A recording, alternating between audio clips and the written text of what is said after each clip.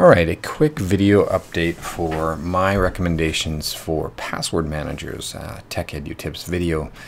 In the past, I've always been recommending LastPass, but they made a change.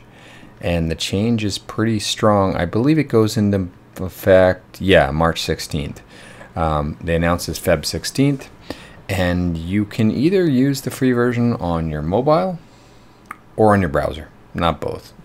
It will be really awkward and actually very not secure to have to copy passwords back and forth manually or type them in between the two options. So for free users, LastPass is pretty much not an option in my personal opinion. I've been a subscriber since 2011 or somewhere around then, a long time ago. I've been a subscriber, paid user of LastPass, and the family version for a long time. I will be leaving that. Mine expires in January, so still got time to transfer everybody else, but myself, I've already transferred. I've updated my blog post, which is way back from 2013, talking about LastPass, just to update it in case some random person finds that. I'll update it with these two videos I'm doing here in Spanish and English for Tech Edu Tips. And so what do I recommend? I recommend Bitwarden. There's lots of options. There's open source, other options like KeyPass XC and other versions of KeyPass. A lot of options.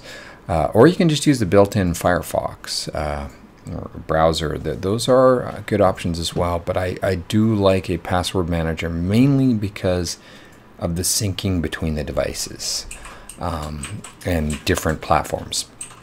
Now, Bitwarden's open source.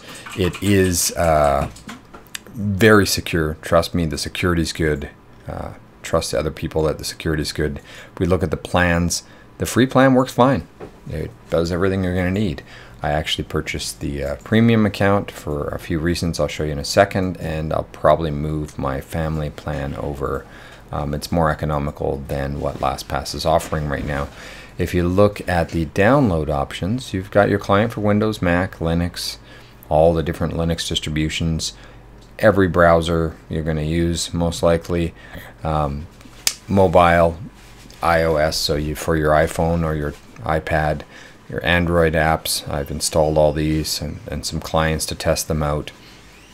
Command line stuff for the nerds like me that want to play around with it on the command line, and it all just works really easy and it's simple to use.